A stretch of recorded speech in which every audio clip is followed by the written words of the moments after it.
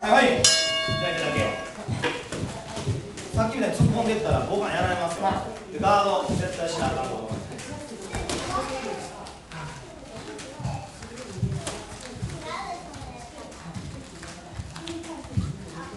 自分からいいかな。重心が重心上すぎる。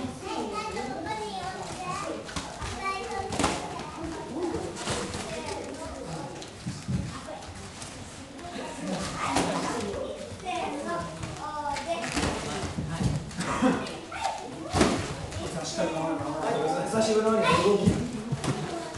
それでもうちょっと打っていいよ。もうちょっとアグレッシブしていいよ。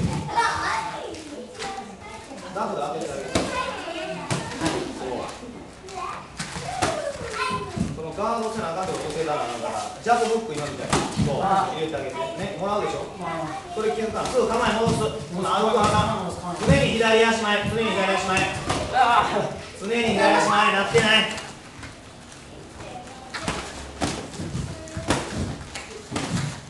ほらガードもうないよ。ガード下ろしていいのは吉井さんみたいにボールワーク、スリッピングとかできる人だけ。できへんのにやったら手下げたらあかん。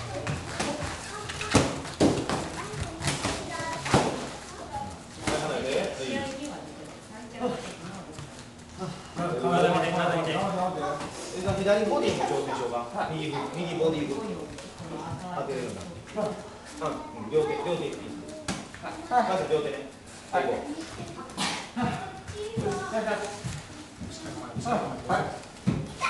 構えちゃんと。ほら、手高い。ね。はい、大丈夫。自分から行く。その危ないよ、その側が入るの。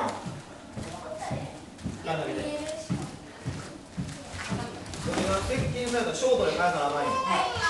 ショートアッパー、ショートフックでいかない。そこからショート、そこから離れるんじゃなくて、それショートで返すの。いい。まずすぐ構えて。はい。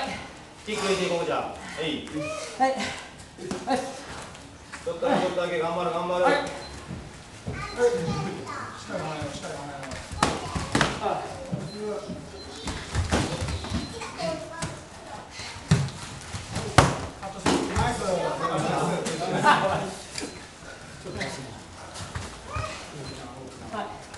そこもすげえな。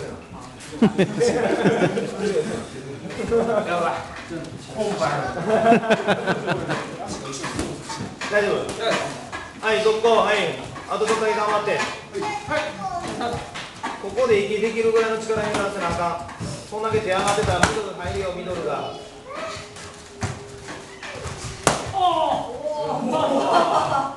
ミドル入るよ、言ったでしょ。オッケー、そこまで。